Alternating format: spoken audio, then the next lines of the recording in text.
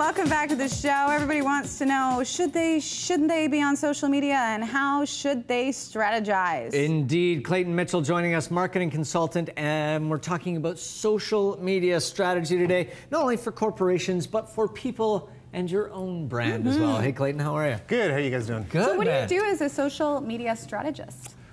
Typically, you just work with companies and try to help educate them on where they should be going. And a lot of companies sort of jump into the social media space without giving it much thought. So it's kind of like backing up the truck for them a lot of the time.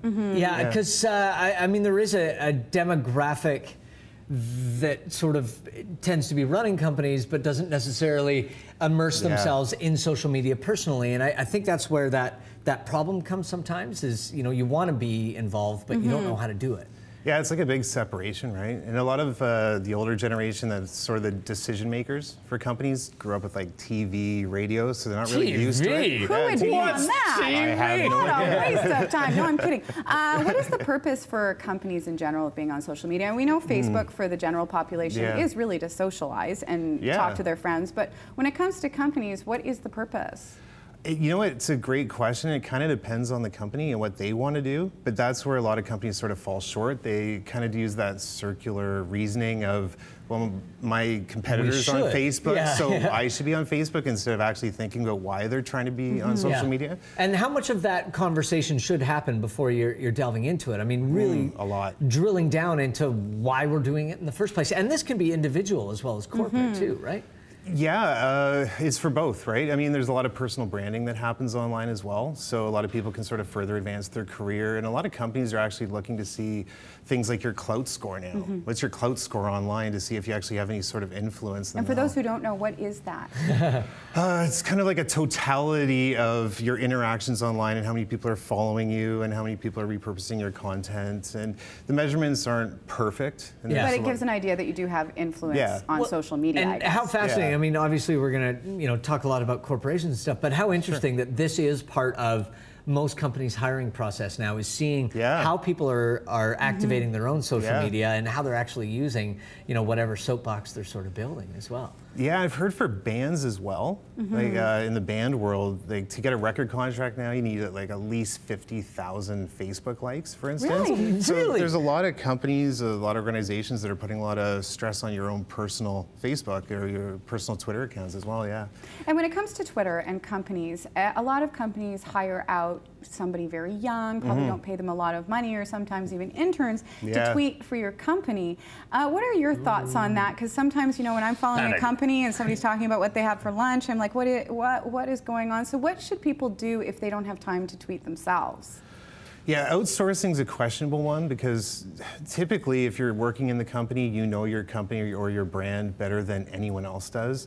So outsourcing, it's not always the wisest idea. You kind of want someone to be internal, who really knows your brand, who really understands it and really knows how to communicate what you want to communicate. Yeah, and some of the most interesting companies and some of the most interesting examples that I'm seeing now, whether it's on Facebook or on Twitter or Pinterest or whatever it is, are enhancements of the experience that you expect. So whether it's television, whether it's radio, whether it's a mom and pop company, this is something that's an added bonus to what you're already getting, right? Yeah, it's all about sort of deepening that experience that people typically have with your organization, whether it be a product interchange or some sort of transaction, but you could really develop the story for companies. And so you see a little bit of more movement towards storytelling and breaking down the experience into the various components. So for this TV show as an example, because there's such a, it's a really dynamic show. You have the personalities are part of the experience. You have the viewers that are part of the experience. And the guests too, of course. Yeah, we have stories as well. So there's a lot of opportunity to really go beyond what you see in this show as an example. Let's talk about added value content with our program, because you had us do a little task yesterday. Yeah, just for fun. We had no idea why, but one of our producers came in and said, Mike, Fiona, for the segment, you guys have to draw a cat. Draw a picture of a cat. Neither Mike nor Mine was awesome, by the way. You're about to are really good artists. So So you asked them to post it on our Twitter and also on our Facebook. And maybe you can tell us the purpose of this and what you learned from our interactions with our folks on Facebook and Twitter. Okay. Have I learned a lot? I don't know yet. But I did learn that you're a much better artist than Mike, in my opinion, and that's okay. I learned that Clayton's a jerk. Yeah, totally. No, I gotta say, it was a really interesting experience. What you're basically trying to do is bring the viewers into it, because they really want to interact with you. They see your personalities. I mean, you guys are sort of playing off each other and having fun competitions all the time anyway, so why not bring that into the social media world to sort of expand it?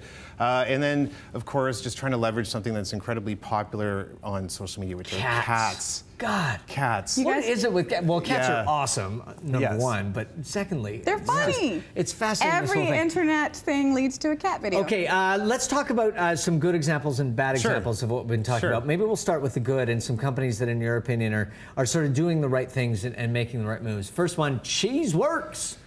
Yeah, no, I've run in some examples that are small companies, because I really want to illustrate the idea that you don't have to have a ton of resources to be able to pull it off. You don't have to have a marketing division, promotion. Yeah, you don't. Simple. Simple, keep it simple. These guys are interesting because they actually had a huge amount of Facebook followers. They reported as high as 750 before the store even opened, or it's a restaurant. But yeah, before the restaurant even opened, they had 750 people. They were bringing in Facebook fans to sample the menu before they opened.